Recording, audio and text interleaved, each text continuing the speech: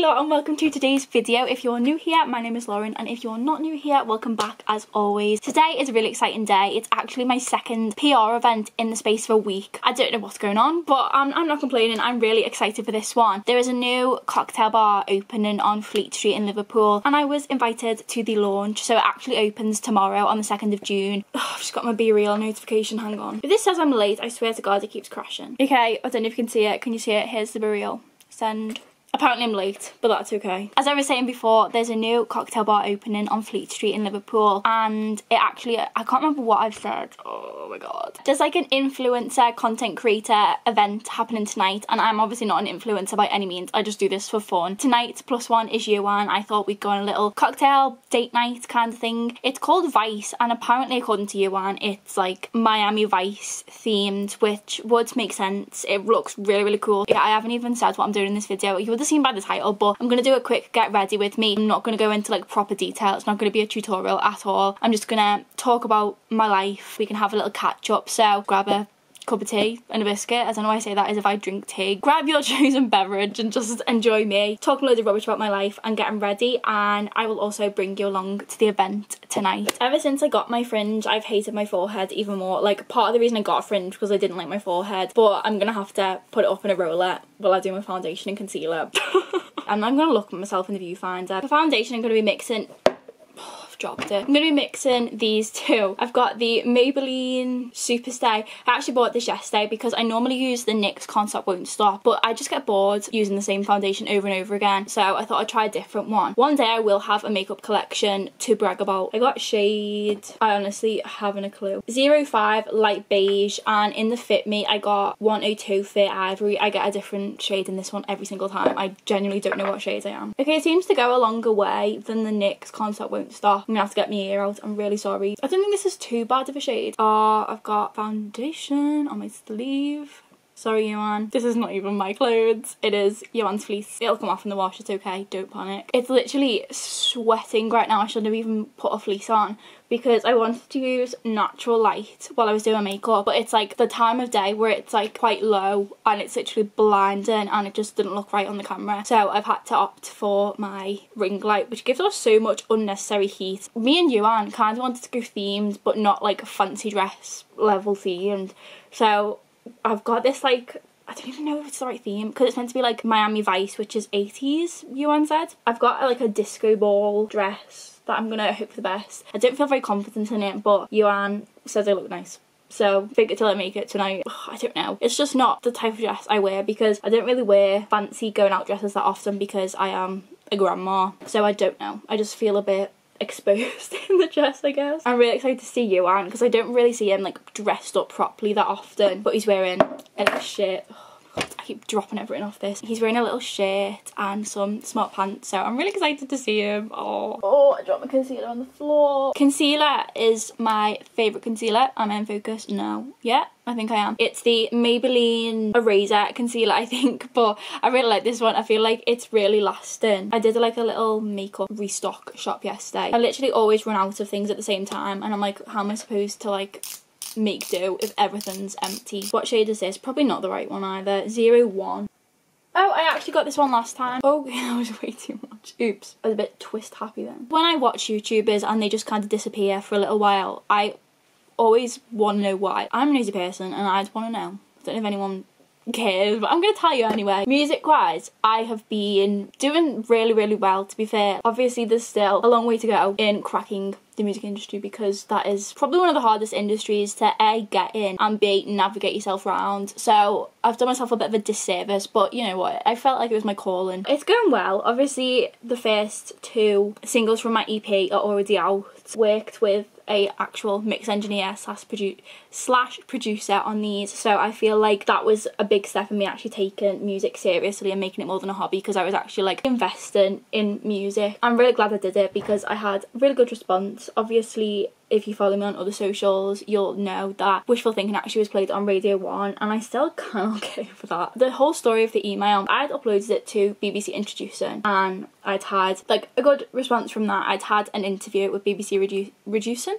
introducing Ethan. I'd spoke to Dave Monks on the phone, which was really cool. I feel like I completely bottled that interview out. I feel like I had so much more to say because it was like quite a big deal for me at that moment in time. I don't know, like listening back I was like, why do you sound like that? Like you should have said this, you should have said that. But I feel like that's like a toxic trait that everyone has. I think it was a few days after that I got an email to say that I was being played on what I thought again was BBC introducing Liverpool. So I saw the email and was like, right, okay, I'll read it properly later. And then Joe, my mix engineer, sent me a message and was like, you're being played on national radio. And I was like, say that again. I was like, what? I was so confused. And then I actually like read through the email again and realised that it wasn't just like local Liverpool radio. It was national Radio 1 all around the city, not even city, all around the country. What the hell? The coolest thing ever. I've let the fringe down, done all the liquidy products now. Contour, my rusty dusty contour stick. I went into Primark yesterday to find another one of these and there was hardly any shades left and none of them were my shade. So I used Honey.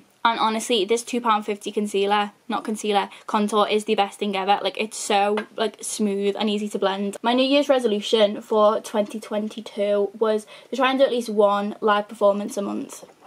I move that out of the way. Whether that be an open mic, a gig, a festival, like anything, even if it was like my uni gig, so that was my May gig. I just went with a uni gig. I haven't got any in June just yet, but in July I am doing 2 festivals. So I have one on the 9th of July, which is a charity one actually, which I'm really happy to be doing. It's for 2 charities that are very close to my heart. One is called the Open Door charity, which is kind of like mental health therapy charity for young people, which allows people to come together, build a little community in the mental health world.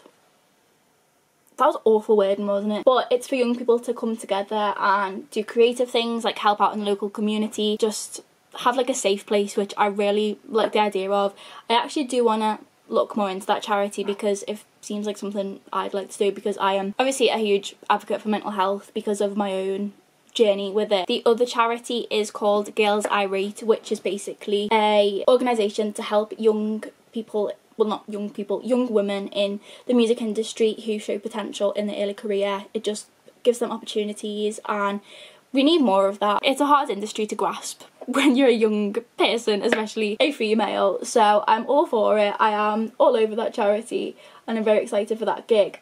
Then I'm also doing Formby Festival, which is like a really wholesome family-esque festival, and I think that's really up my street, to be honest, because I don't know, there's bounty castles there, there's pet and farms, like what could be more me? I'm just about to go in with bronzer. This is the Body Shop one in shade Moluccan Nutmeg. But I really like this. It also smelled really nice when I first got it as well. And I swear all my brushes have gone on a little vacation because I can't find most of them. I don't know why. Like, they're not in my drawer. They're not round where I do my makeup normally. So I am just choosing a brush that I've never used for my bronzer before. I feel like I've said this a million times and everyone's probably sick of hearing me say this, but music is taking the forefront at the minute. I used to be able to manage music and YouTube quite well before I started uni.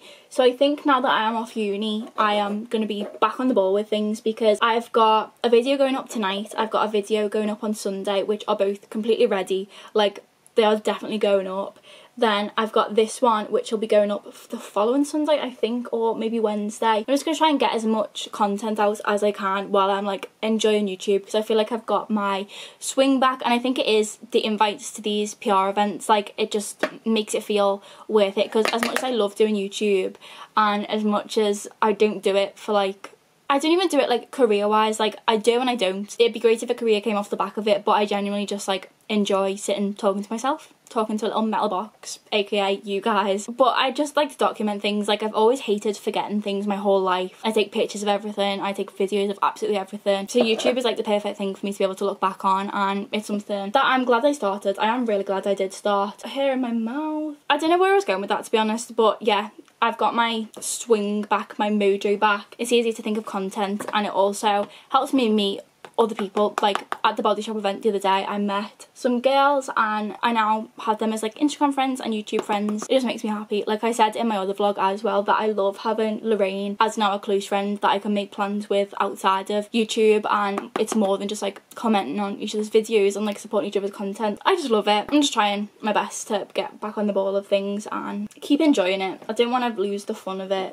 I definitely put too much blush on my nose then. I am using the blush from the LA Splash Moonlight Glow palette, which I got in Glossybox a few months ago. Next I'm going to do my eyebrows, which I don't normally do before I do my eye makeup, but Yuan has just rang to say that he's on his way, so I need to get a move on, and it's better for me to have my eyebrows not done properly than be halfway through my eye makeup when I have to go down and collect him. So I thought I'd do this first and swap the order up, which really stresses me out. There's like none left of this, but this is the Benefit Precisely My Brow Pencil, which is in shade 275, which is actually auburn, so it's nice to find an eyebrow product that's actually my hair colour. I'm also going to do it off camera just because I need to get a wriggle on. This cutie pie, look how cute he looks in his shirt. He's all shy.